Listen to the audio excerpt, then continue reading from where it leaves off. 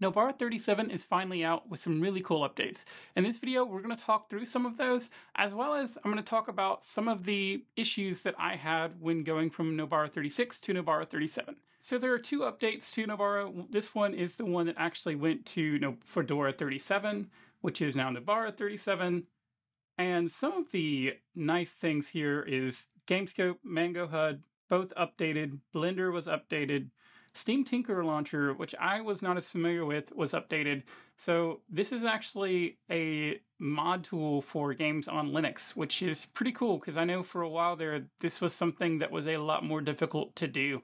So I will probably be diving into this at some point for, some classic games that really need mods to be good. But Gamescope is particularly interesting. We'll get to why in the next update. One thing not touched on here is they actually redid the way that NVIDIA drivers are handled in Nobara, and they now work correctly with DaVinci Resolve, which is a really cool thing because I know that was something that Gloria Zegral had been working on for a while. NVIDIA issues had been a major thing for him, so I'm glad it seems like they finally got things on the right track. The other nice piece about that is that during my upgrade, during my video, I think I talked about the NVIDIA drivers update tried to happen like 4 or 5 times, and it kept on making me reboot and verify and all that. This time it happened once, and it just auto-rebooted, and it was really quick, and I was really glad to see that. So it seems to have fixed up that issue as well, where it was just constantly going back into that loop. For some people, it happened even more times. I don't know what was happening there, but anyway. That is the good part about that is it looks like they hopefully finally have all that figured out, because I know NVIDIA drivers are a pain. I'm debating whether I want to go to an AMD card at this point.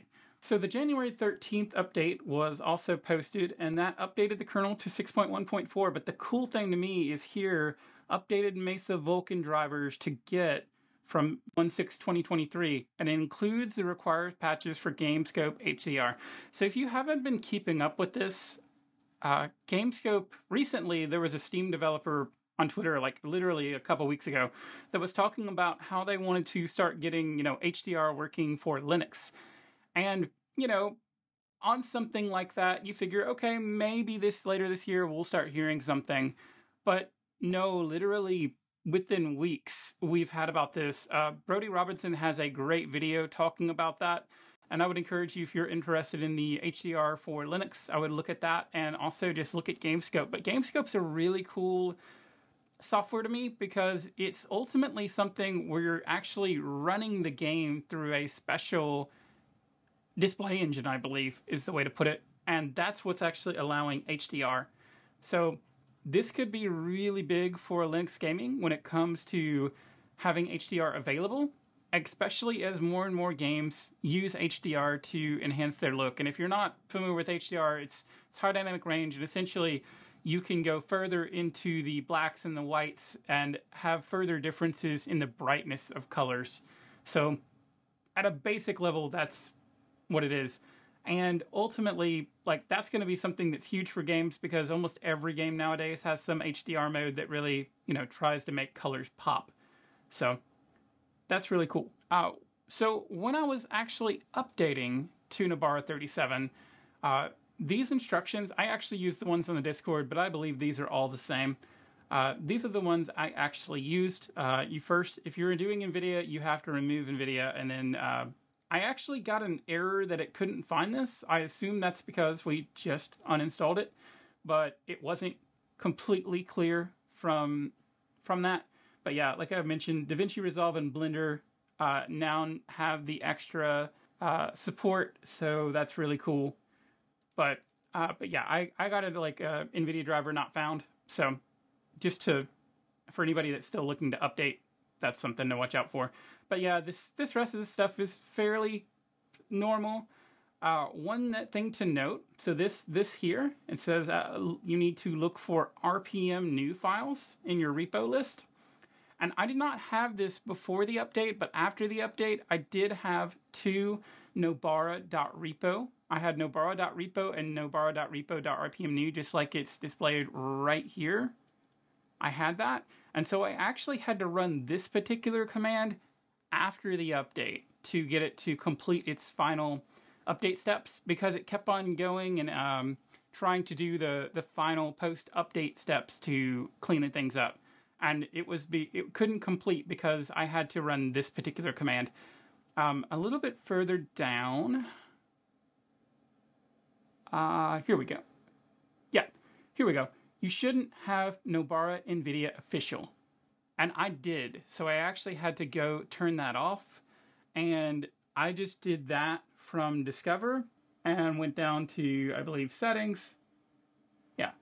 And then turned off Nobara NVIDIA official. Yeah, I don't see it. So Nobara NVIDIA official was in this list. I just turned that off. I unchecked it and I entered my password and it worked. So one thing to note here, after I ran the system upgrade reboot command, I actually had to go into the grub settings and, I pressed E on the grub menu entry and I added no mode set on the end of the line that starts with the Linux. And I had to do that the first time just to get in. I was getting a completely black screen for, I believe, related to NVIDIA driver issues.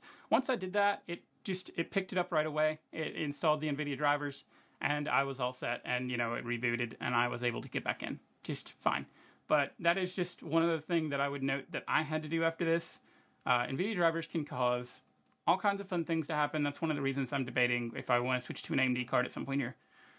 But there are ISOs out now, so you shouldn't be running into this issue really at this point. So I would encourage you, if you're not attached to your 36 install, if that's what you have, or if you're looking to come from another distro, naturally I would use the latest particular one. But it seems like every time, the things I like about this is that, the team is ultimately trying to put together stuff that they think will be useful for people and trying to really improve things. And with that focus on gaming and content creation, there are some packages here that I just, I've heard of Mango HUD. I don't know that I've heard of GOverlay, but, GameScope is relatively new, and Steam Tinker, I believe, is somewhat new. I had not really heard of that until fairly recently. So that's one thing that I find difficult about Linux, is there are just times where I don't even know something exists and I don't know to even look for it. And I don't know how I would really search for it aside from, I wouldn't even necessarily think to search for it sometimes. So it's really cool that that's all here now. And, I'm looking forward to kind of see what happens next and to see where this ends up going. And that's kind of it for our look at Nobara 37. I'll probably take a break from Nobara videos for a time until something, major happens with an update. Because right now, we just got to Nobara 37. I'm sure that there are other things that's going to be tweaked and added. But for the moment, I think we were past the big updates. And if there's something specific from Nobara you'd like to see, please let me know. And I'll be glad to try to put something together on that. The HDR thing, unfortunately, I can't really show off very easily in a video. I can obviously try to record HDR at some point, but there's only so much I can do with that, especially if you don't have an HDR screen to see that. Plus, YouTube compression and all the other stuff. So if you ended up sticking around this long, consider signing up for my newsletter. I'm really starting to make that a bigger deal. And thanks for watching. Have a great day, and I'll see you next time.